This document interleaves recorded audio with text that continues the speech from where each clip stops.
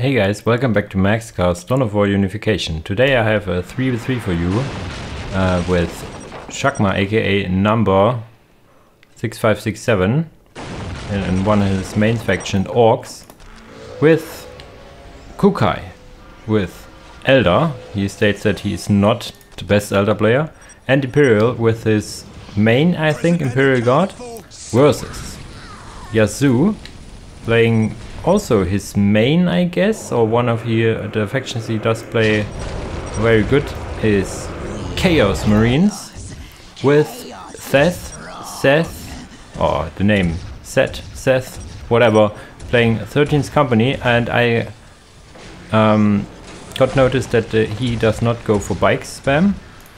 And last but certainly not least, it is GabPR playing the Sisters of Battle. So, I always like Imperial Guard noises, so I have this one activated, but we will see if there will be infiltrated cultists. I would need to change the view. Quickly going through the openers, and then I will see where the action goes. Pretty standard for Imperial. It goes 2 guardsmen, 2 tech priests, and command squad. For Eldar we have a gen opener, also pretty standard. 2 guardians, 3 guardians, no, 2 guardians and Dark Reaper, standard. For Orks we get slugger, 3 slugger, slugger, shooter, and Big Mac on the way. It's pretty standard as well. For GabPR he goes non-standard. I think he goes for Inferno Pistol Cannoness. Is this true? She does not have it yet, but it is on research. One openers he likes to do, I find it a little weak. For Seth, I think he would need to get more Wolf Dance. This is not a good opener. How much units does he have? They are just standing around. You should get more Wolf Dance if you're not wanting to attack. It's your resources. And for this chat spamming is real. Chaos Marines, we have 2 Chaos Marines, Chaos Lord. No, 2 cultists, Chaos Marines, and the Chaos Lord with the generator. Also pretty standard. All standard openers. The kind of weakest opener I see on Seth, on the 13th Company, to be honest. He has units around, but he's not really using them. They're just standing in his base for now. You want to get at least 3 of the Wolf Dens in the beginning, because they give you all the income in the world. You can go even for 4 to 5 and then tech up as soon as you can.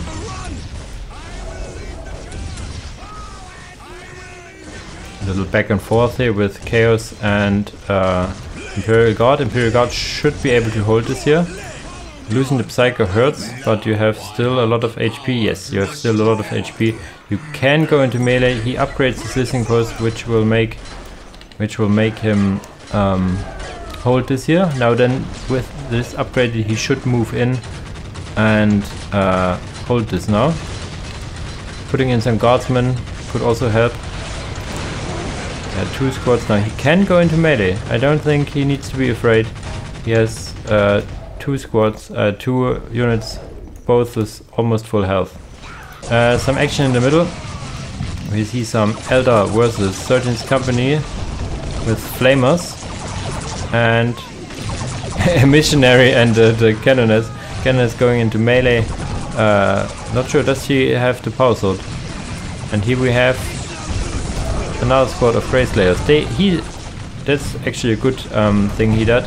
He reinforced him in the base, gave him a plasma cannon, and then deep strike them into the fray. They will be able to cut through Dark Creekers, giving enough time. I see some technical issues here for Yazoo, which is sad. 1, 2 squads of Imperial Guards still. Adding heavy bolter turret. What is totally underestimated is a second infantry command. I've seen it with bros. They put in like on a choke point you want to defend, maybe like here. I don't know how much the critical radius is, like here. An infantry command, and then you can pop in and out your infantry and doing a lot of damage. A lot of damage we also receive on the cannoners here. Minefield got detected, so cannoners dies. It's basically all the troops of GabPR. It's all cannon, but he is hard taking to tier 2, right? No, yes, he is tier 2 already and getting the Pious 1, and with the Celestian squad as well as some blessed ammunition and all the different upgrades. So he rushed tier 2. Tier 2 on the way for Chaos. Tier 2 should be done. Yes, is done for the Wolves, the Furies. Tier 2 also up for Eldar, and I guess 1, 2, 3, 4. Yes, tier 2 will be up soonish for Orks as well. Where's the fighting? The fighting is in the middle. Orks trying to force the issue. Eldar being pesky as they like to.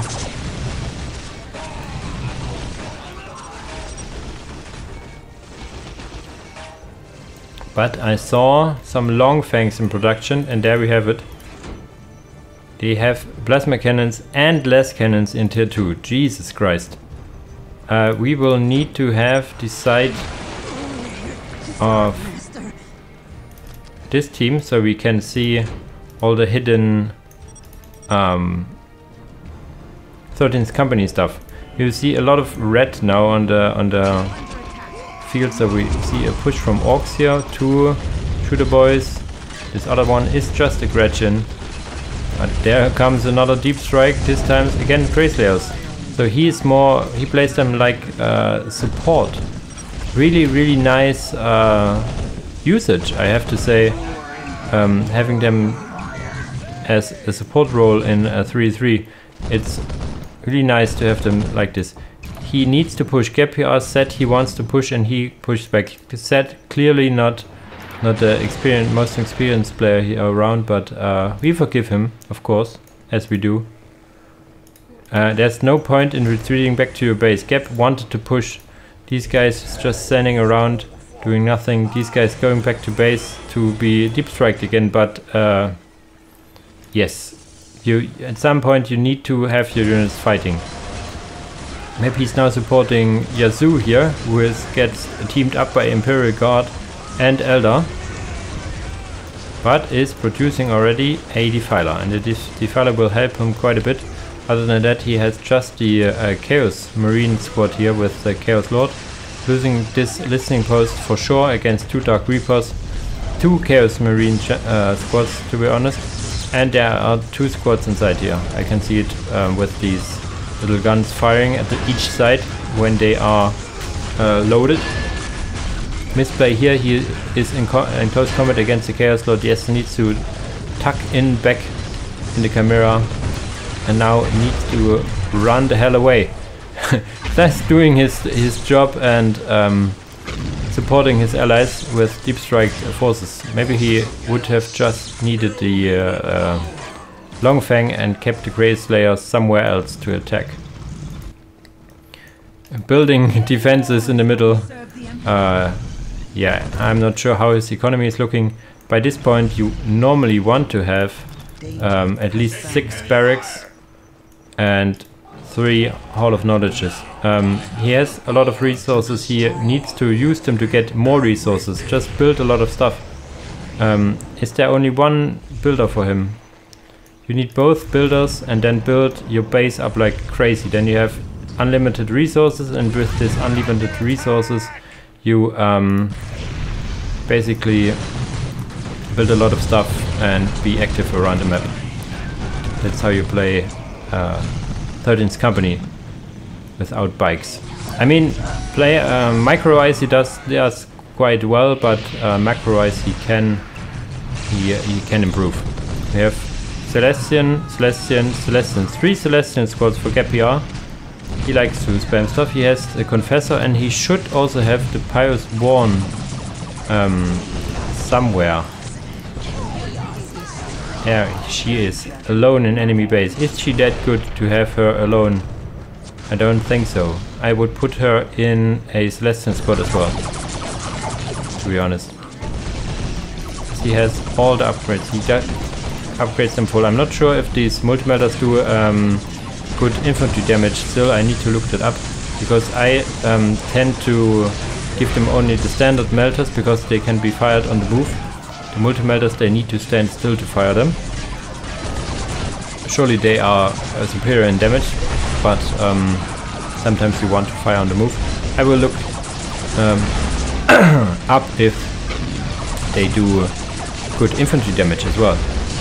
Big push of 13th Company and Sisters of Battle here. We have a Grey Slayer squad here and a Longfang squad. All being annoying. Smoke grenades within this infantry squad, really nicely used of the 13th Company here. Even Warp Spiders can't deal with them. There's now a backstab of Imperial Guard, but the backstab gets backstabbed by Chaos Marines, so these are now sandwiched, poor sandwiched Imperial Guard dying. And here you have this infantry blob of death. There's a lot of smoke and mirrors and whatnot. They're just moving through the smoke, stealing, getting no damage dealt to them. They have even this, I think it's a damage reduction aura of the Confessor. Not sure about it completely, but maybe we can read it. There he is, there he is. Stay still for a second, please. There he is. Come on. Give you all this nice cinematics. There he is. Immune increases the attack power of surrounding allied units. It's a damage increase, not a defense. Okay. We have quite a lot of stuff going on here. It's even from Imperial Guard the strafing run, but it's not enough.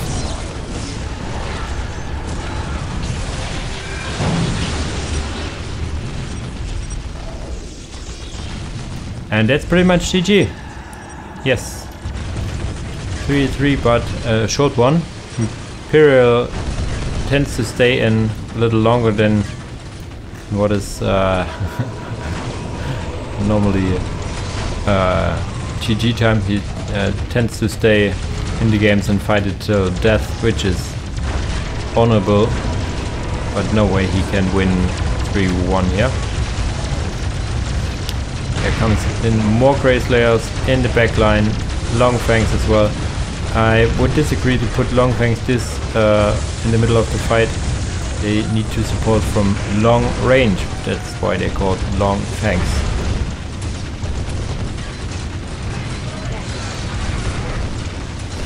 And that's pretty much it for this game. A little messy, but that's 3-3 for you. A lot of action. I hope I caught most of it. And I hope that the newcomer here that I haven't covered, haven't seen before, Seth with his, for me, hard to pronounce name, will stick around a bit and improve. He has the right ideas with the 13th Company. I haven't thought of them like in this support role in 3-3, where you have them, all your units, be able to be deep strike sorry, anywhere on the map. Kazakin running for their lives, but in vain. They will turn to shreds. And I think I will end this replay here, because this is just an slugfest to the end. And yeah, with this, I say with this Ogrins dying, I call it a day. So I hope you enjoyed this 3-3. I had a lot of 1v1s lately, so I thought 3-3 would be nice. And this was a nice one. It's not one of these 3-3s that goes for 30 minutes, which is nice. I don't like games where they're just sitting back, peacetime maybe, and then attack and yeah, one big fight and then the game's over. This was action pretty much from the beginning. Interesting build orders all around. And there it is. GG. an unlikely alliance of Chaos, Sisters of Battle, and Space Wolves. No, not Space Wolves, 13th Company. I hope you enjoyed it. As always, I thank you for watching and see you in the next video. Bye bye!